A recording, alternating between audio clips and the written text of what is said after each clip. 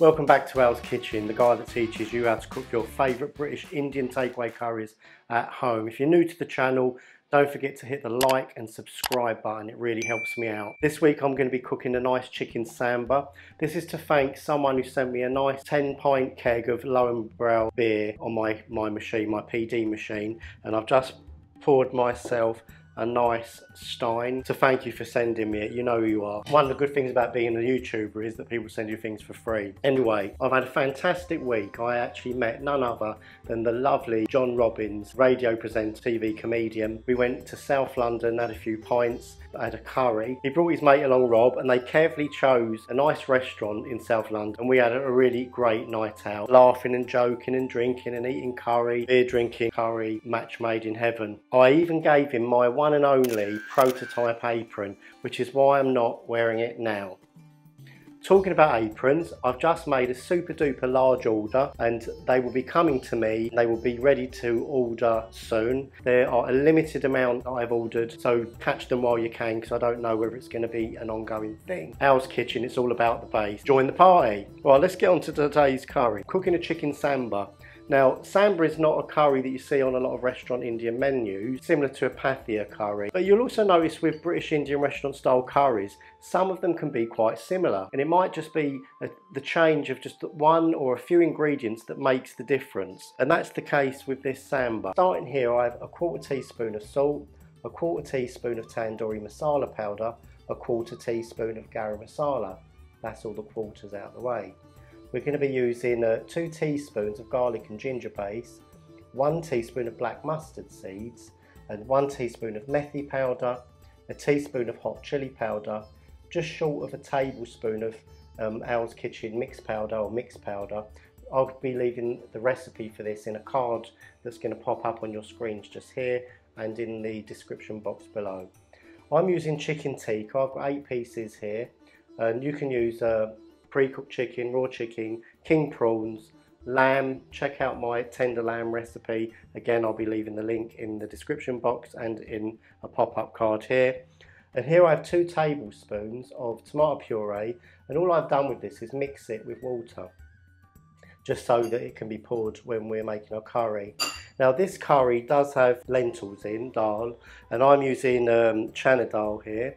You can use any dal you like, just not the green ones. We're using a squirt of lemon, some coriander, plus some coriander for the garnish. And also I'm going to be adding a dollop of mango chutney. Now you can use sugar instead of mango chutney to sweeten the dish, but if you're going to sweeten the dish, it's better to add another little flavour, I think. Just make an inner circle, that should be enough. It's been a great summer so far, isn't it? I mean, I know May was a write-off, what with all the rain, but we've had plenty of heat and sun now. Right, so once we've warmed up the oil, what we're going to be doing is we're going to be adding the black mustard seeds, and we're going to wait for these just to pop a little bit. And as soon as you hear the first pop, that's when you go in with the rest of your ingredients. If you wait for them all to pop, probably most of them would have burnt by that time. And what we're going to do after that is add about 2 teaspoons of garlic and ginger paste. This is the fresh type or the frozen type. Don't be using the jars. Preservatives in the jars, it's basically vinegar. So what you're going to do is you're going to make your curry taste of vinegar. Right, so then put in about 2 teaspoons of the garlic and ginger paste.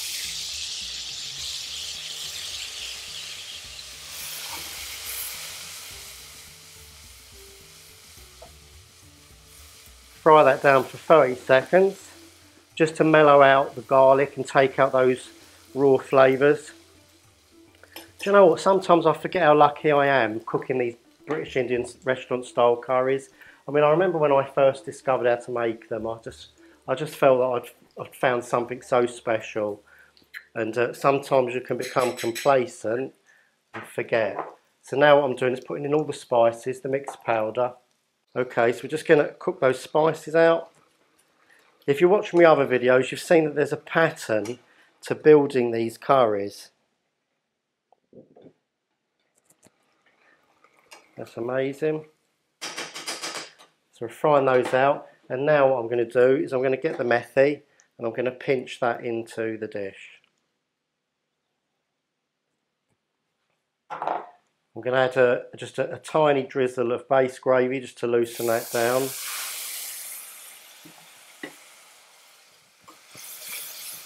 Use the back of the spoon, prevents all that irritating scraping, which I used to do in my early videos. So what are we drinking, people? Look at the size of this, bigger than my head, look. Fabulous.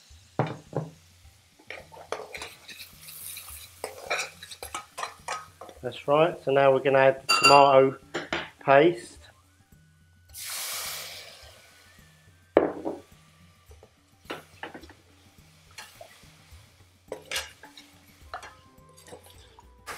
Cook that out a bit. People keep asking me where I'm getting these high-sided pans.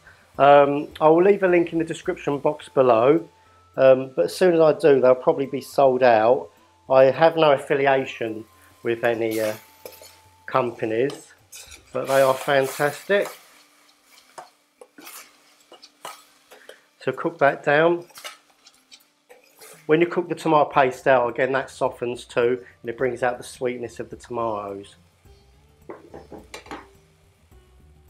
Right, so that's all the spices done. Okay, so let's go with our chicken tikka, king prawn or lamb. Right. Let's put some heat through that.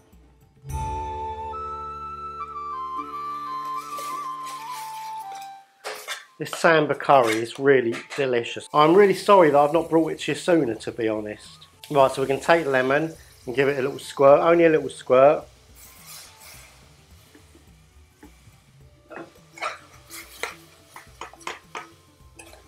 That's it. Right, and now what we're going to do is add 1 full ladle of base gravy. So base gravy is basically what restaurants use to turn out these style of curries. You won't find these curries in any Indian cookbooks that you find on the shelf in your local bookstore. So we've got the base gravy going, and what we're going to do is we're just going to cook that down until all the water evaporates out of the base and it thickens down and it creates that lovely finger licking sauce that you get in those curries that you're used to from the takeaways. Right, on a burner like this, that really shouldn't take too long. Right, so what we're waiting for is oil separation. Once the oil comes to the surface, you realise that the base is cooked out, and you can either add some more of this base or not, depending on the consistency that you're looking for. So let the base gravy do its magic on the aluminium. Aluminium is the best surface to be cooking your Indian style curries. That's because it has great sticking properties. So you caramelise the gravy, it becomes sweet, you turn it into the curry, and then basically it's an added ingredient. Natural sweetness from the onions that's liquidised in the base gravy. I'm going to put in 2 teaspoons of mango chutney, or 2 dollops.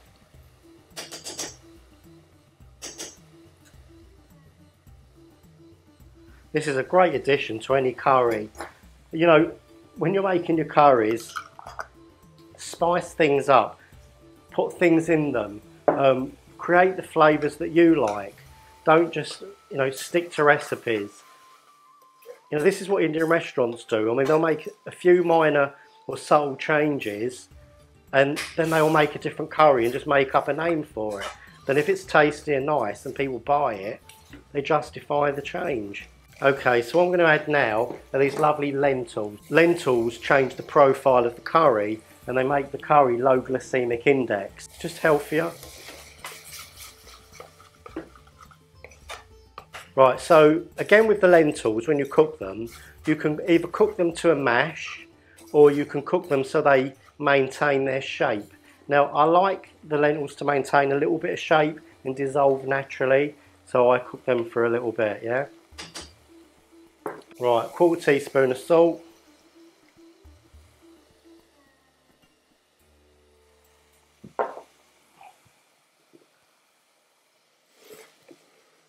Turn all that lovely caramelised gravy in.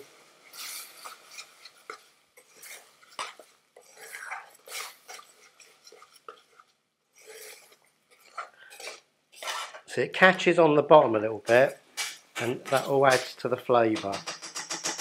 And again, the consistency of the gravy is entirely down to you. If you want it runny, don't reduce it down as much or add more base gravy. If you want it thicker, cook it down until it becomes very thick.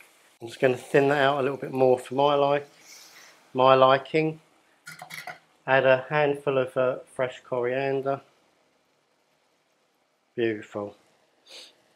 Smells amazing. When I see your family spreads that you're making, and when expats from around the world are emailing me, telling me that discovering my channel has changed their life and made their move abroad perfect.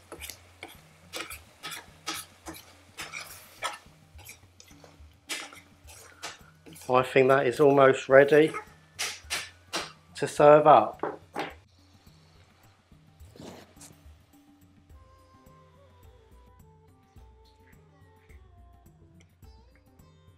Here we go, one chicken sambar in a nice balti bowl. I mean, it looks very intense, doesn't it? Absolutely beauty. Check out that gravy, look at that. Look at the sheen and the glisten on that.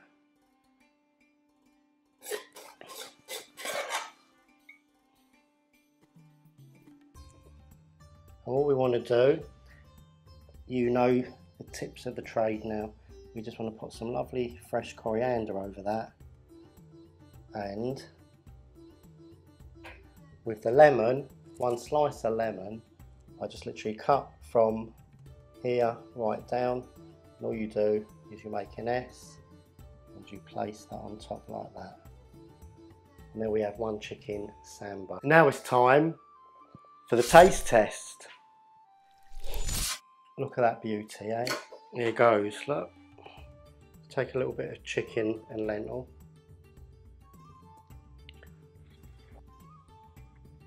That is absolutely divine. Oh my god, that is sublime. It's got a lovely rich flavour.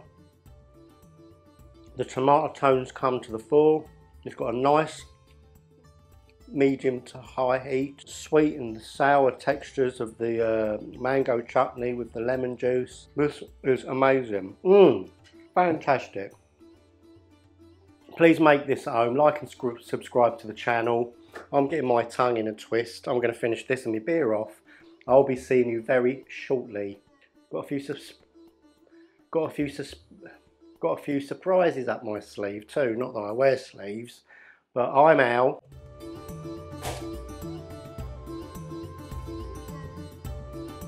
And I'm out of here.